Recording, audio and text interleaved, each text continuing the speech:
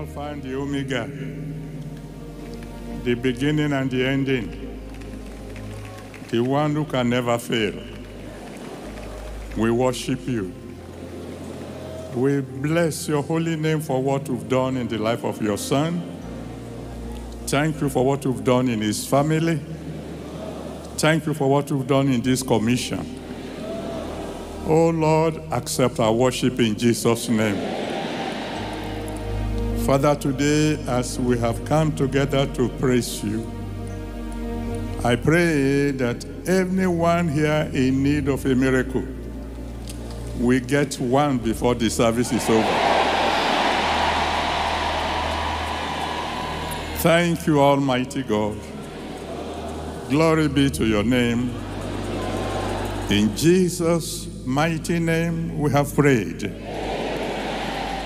Amen.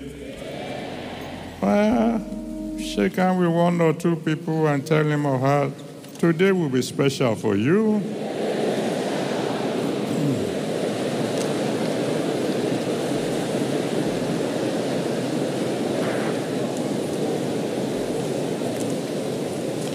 And then you may please be seated.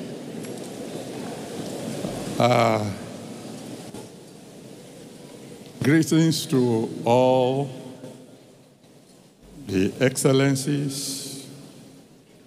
Greetings to the royal majesties. Greetings to my spiritual fathers.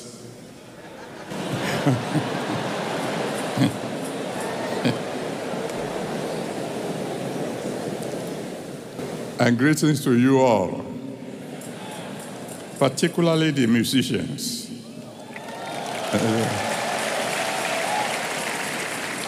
You've done extremely well. I wasn't expecting that I would be asked to preach. I thought I would just come here today. We have prepared my special agbada to come and celebrate with our son. I mean, it's only in the Pentecostals that you have a pastor calling a bishop a son.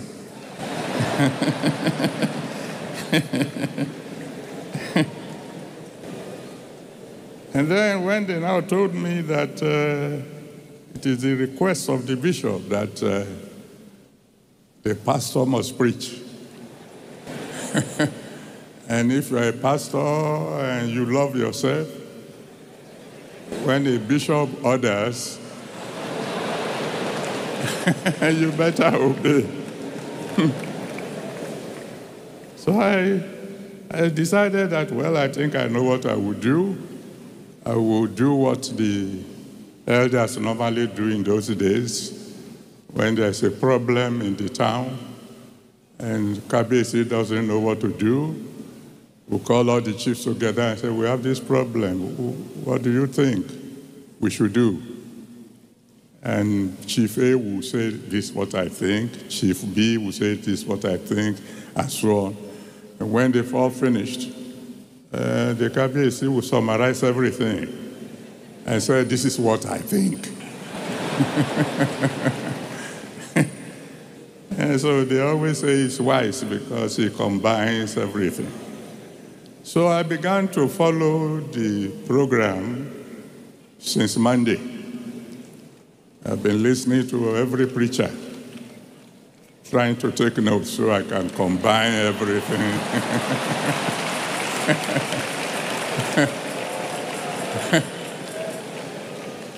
And when I began to hear Adeboye talking about impact and influence and greatness, I said, this one is bigger than my own.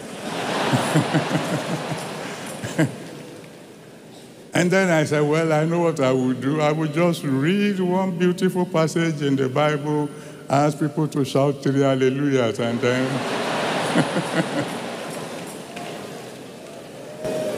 And then all of a sudden, Isaac came on the stage and chose that passage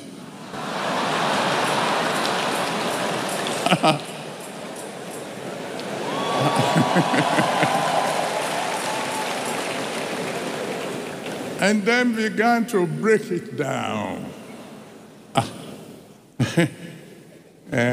Praise is individual, praise is responsive, I say, oh God.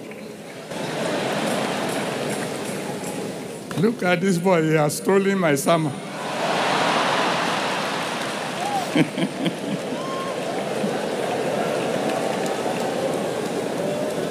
But I will still read that passage and add my own little ones to his own big ones.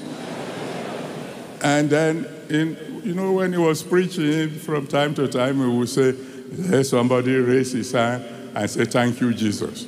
And I said, no problem. When I get to that place, I will say, let somebody raise his hand and shout hallelujah. So that by the time I finish, they won't know whose sermon is the original. Oh, God.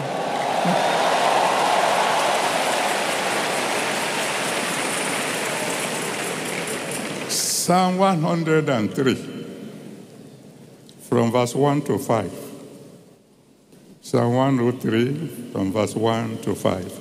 Bless the Lord, O my soul, and all that is within me, bless his holy name. Bless the Lord, O my soul, and forget not all his benefits, who forgiveth all thy iniquities, who healeth all thy diseases, who redeemeth thy life from destruction, who crowned thee with loving kindness and tender mercies, who satisfieth thy mouth with good things, so that thy youth is renewed like the eagles. You can see that a man can quickly go through this and get people shouting, and then he can go and sit down. You can say, if you have a soul, shout hallelujah. And then he says, all that is within me, bless his holy name. I can say, touch your stomach and tell everything inside. Liver, kidney. I say, if you are still there, join me in shouting, hallelujah. And when he said, don't forget all his benefits, I can say, has God done anything for you at all? You say, I then shout, hallelujah. I can stop from there and go and sit down.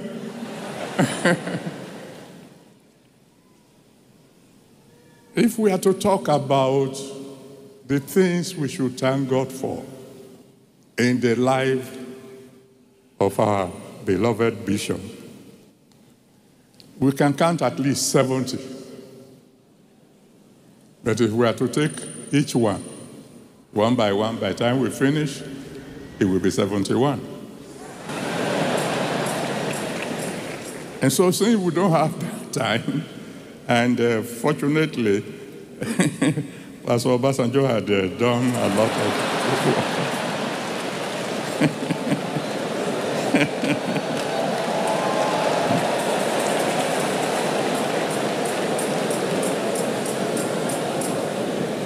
I will just mention about 3 or so quickly. Number 1,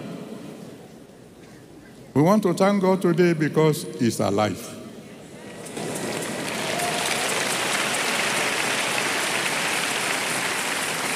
And we are alive. We thank God because he's alive, because according to Isaiah chapter 38, from verse 18 to 19, Isaiah 38 from verse 18 to 19, the Bible made it clear, only the living can praise the Lord. If the bishop is not alive today, we will not be here. But you too, you are alive. And the joy of that for you is that there is hope for you. According to Ecclesiastes chapter 9, verse 4, Ecclesiastes 9 verse 4, as long as you are still alive, even if they look at you as if you are a dog, a living dog is still better than a dead lion. But you see, when you look at the life of the celebrant, and you see what God had done for him, because it wasn't like this at the beginning. There are some of us who, who know a little bit about the days of small beginnings. If the Almighty God can take somebody from the days of little beginnings and bring him to a level where, whether you like him or you don't like him, you can't ignore him,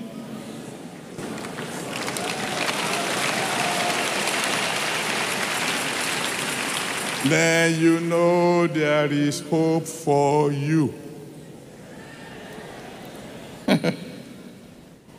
There was a time, some of you may not know, that if you come to visit Bishop Oyedepo in Lagos, and it's breakfast time, he is eating bread with margarine, and he will give you bread with margarine.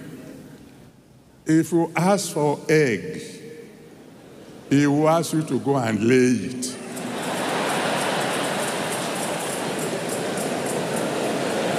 Am I lying?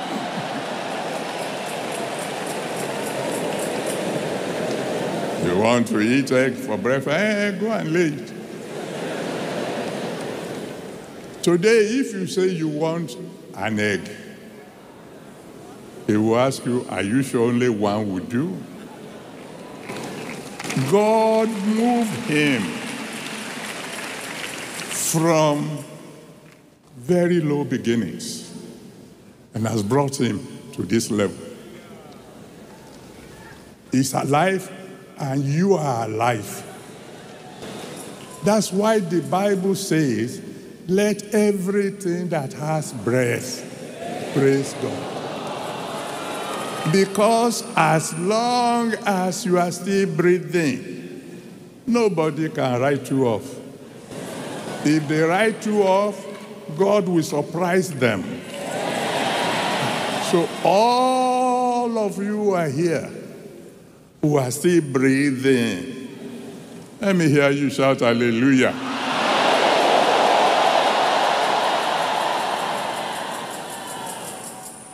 Number two, we should thank God because he is born again. I mean, when I heard how long ago he has been born again, I trembled where I was sitting. Because he got born again before me, you know. He could have been my spiritual father. He's been born again a long time. But the beauty about his being born again is that he has access to the blood that cleanses from all sins. And it is that blood that has given him victories up to today. According to Revelation chapter 12 from verse 10 to 11, Revelation 12, 10 to 11, they overcame the devil by the blood of the Lamb. You may not know how many battles he has fought. Maybe one day when he's writing his autobiography, he will tell you. But I happen to know a little bit about how many battles. If the blood is not as powerful as the Bible says it is, he will not be here today. The wife will not be here today. At least one of the children won't be here today. You know, I mean, I'm sure he wouldn't mind my sharing just one of the testimonies of victories with you. One day, he was the last to leave the office. He locked the office. He went home. The following day, he came back to the office. Nobody had entered into it, but the doors were locked. And he sat down at his desk and opened the drawer. And inside the drawer was a dead snake. I know you haven't heard that. How did the snake get into the office? How did the snake get into a drawer that was locked? I don't know. But one thing I know is this: his life proves that there is power mighty in the blood. And because he got born again, and many of us are here today because we are also born again. Many of us won't come here if he wasn't born again.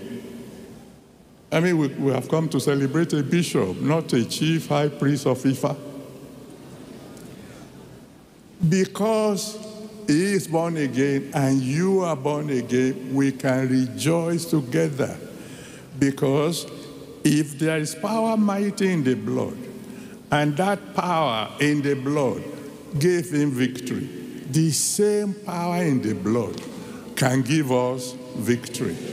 And so the next set of people who is going to shout are those who have been washed in the blood.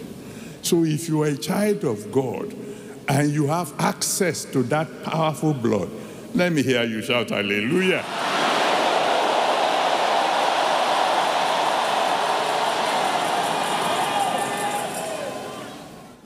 Number 3, we are here to thank God today because the bishop can speak. Oh, many of you who are his converts, you are able to give your life to Jesus Christ because you heard him preach. And when we are talking about preachers, I know quite a few preachers. I've been around the world. There are preachers and there are preachers. The man we are celebrating speaks like an oracle of God. I mean, you know that. When he opens his mouth, wisdom will be flowing out like a river. Am I right? We are here because he can speak. Not only because he is speaking, brought salvation to many, but suppose he wants to come here to thank God today, and he cannot talk. It is because he can still speak. That's why we are here. And he can speak, and you too can speak. You see, David said in Psalm 34, you can read it from verse 1 to 3. He said, I will bless the Lord at all times. His praise shall continually be in my mouth. Then in verse 3, he says, hey, come, bless the Lord with me. Many of us don't know the value of the fact that we can speak. You probably have had the testimony of the story of a man here in Lagos. It was one of those people they call the socialites. One of those people that until they arrive, the party has not started. Wealthy man, famous, and then he had a stroke. The kind of stroke that takes away the voice. And they took him to the best hospital in London. And I was visiting. We happened to have a common friend. And that friend said, please come and pray for my friend. And I went to the hospital to pray for him. When we got to the room, the wife was there, but as we were coming in, the wife got up and left. After we've prayed, we were sitting on the chair and he was lying on a bed. He tried to tell us something. He patted the bed where the wife was sitting, pointed to the direction that the wife left by, and made a sign as if to say, go and call my wife. And that's what we thought. You want us to go and tell your wife to come back? She said, He kept on patting the bed. You want your friend to come and sit where your friend was sitting? He's a pastor. You want the pastor to come and sit next to you where your wife?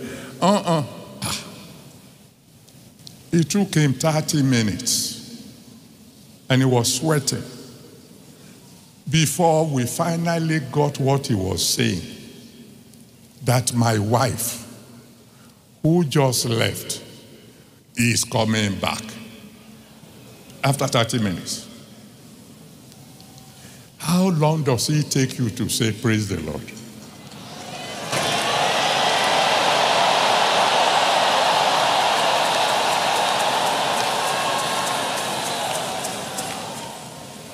We are here today because the bishop wants to praise God. His voice had not been taken away. We are here today to join him in praising God because we have not lost our voice. As many of you who can see speak, let me hear you shout hallelujah.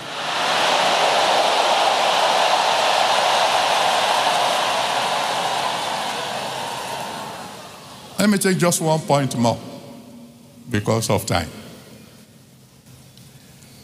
We are here today because the bishop can hear from God.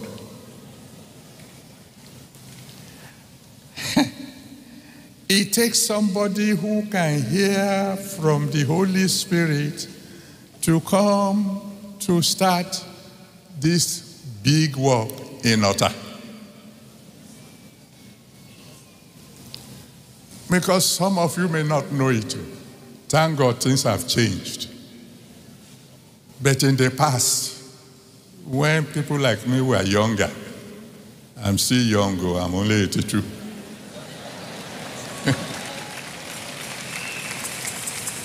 Otta was the headquarters of witches.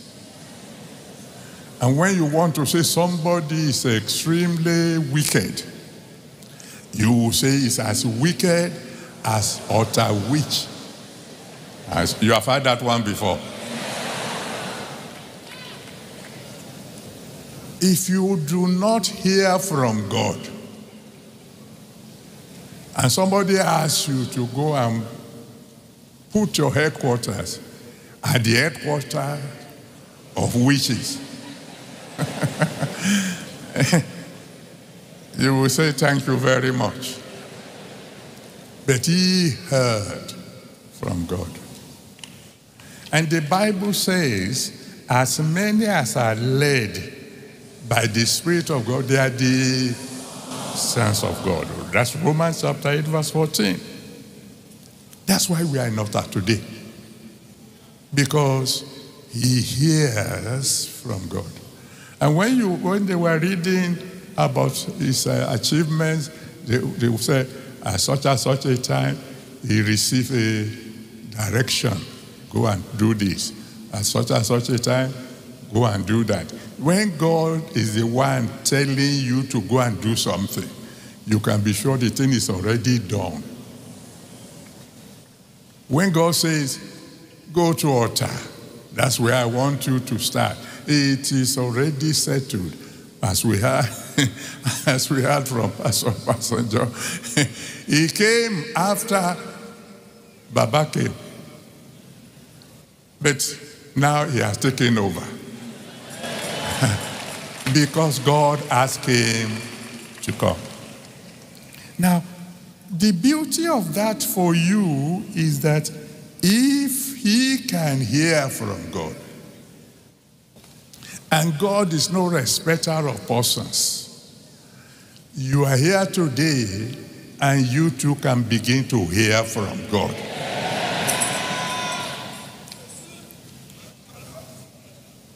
I remember the first time I had prophecy. I was a young Christian at the University of Lagos several years ago, just born again. And then somebody took me to the fellowship of all Christians. And I enjoyed the fellowship. They were singing and praising God. I didn't know many of the songs, so I just went along making a joyful noise. Then all of a sudden, as if there's a signal from heaven, everybody suddenly became silent. And one fellow started and began to prophesy. Thus saith the Lord. And he went on. And I nudged the man who took me there. When did God say that? And the fellow said, shh. I said, I'm not hearing anything. He says, keep quiet. God is speaking.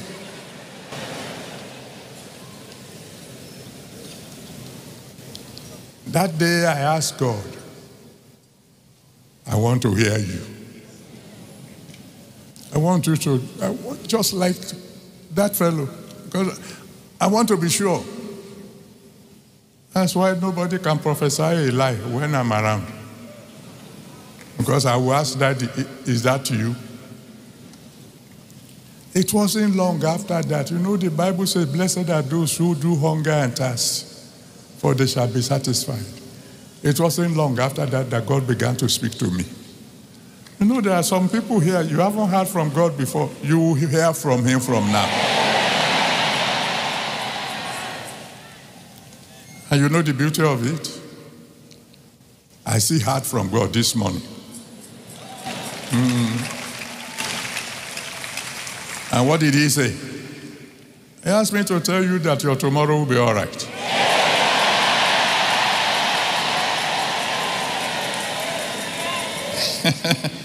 He said, are you really sure? Oh, yes. One fellow came to me not too long ago. Probably you heard this story. Don't worry, I'm about to close. And he said, sir, I hear you are a prophet. I said, I'm not a prophet, I'm a pastor. But I hear that whatever you say, God said, always comes to pass. I said, God has been faithful. He said, can you tell me my future? I said, that's easy. All you have to answer is one question. He said, what's the question? Are you born again? Are you a child of God? He said, no. I said, your future will be terrible.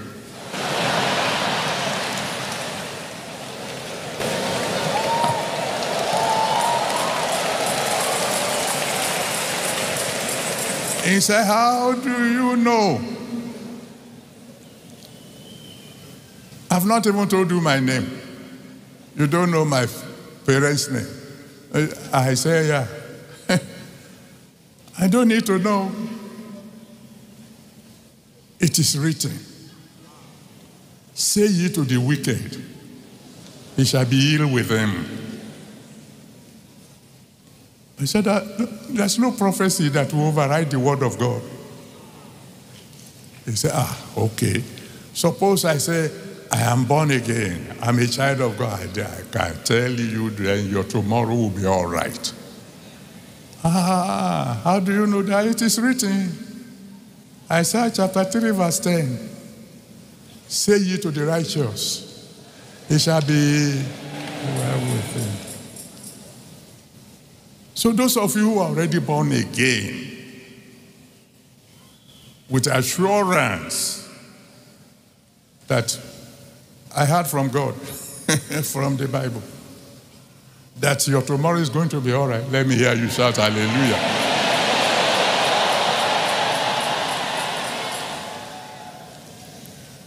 But if you are here and you have not yet given your life to Jesus, you've been coming to church, you've been pretending, but you know you are still living in sin.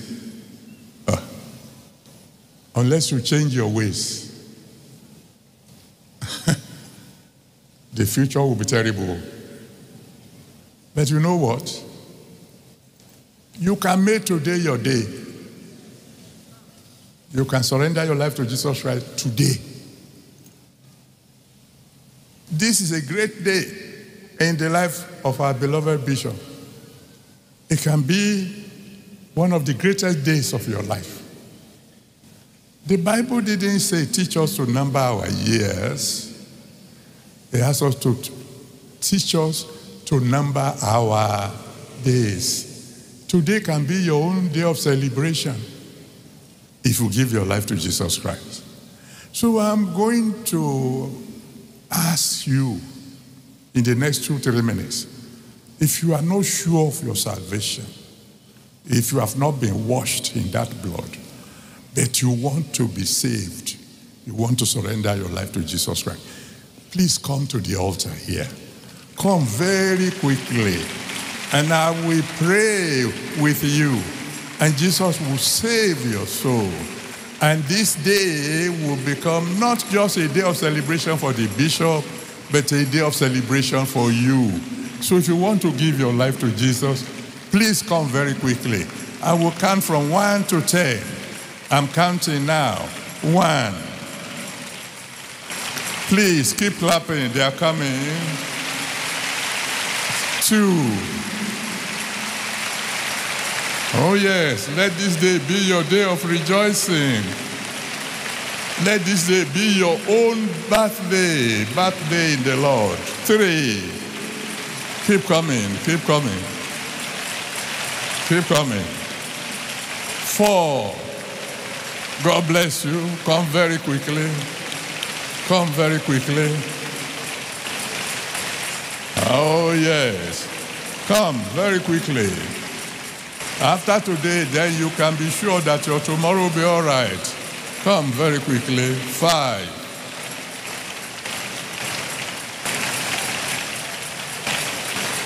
Keep coming, keep coming, keep coming. Keep clapping. Keep clapping. Keep clapping. They are coming, they are coming. 6. Come, come. The Lord is calling you.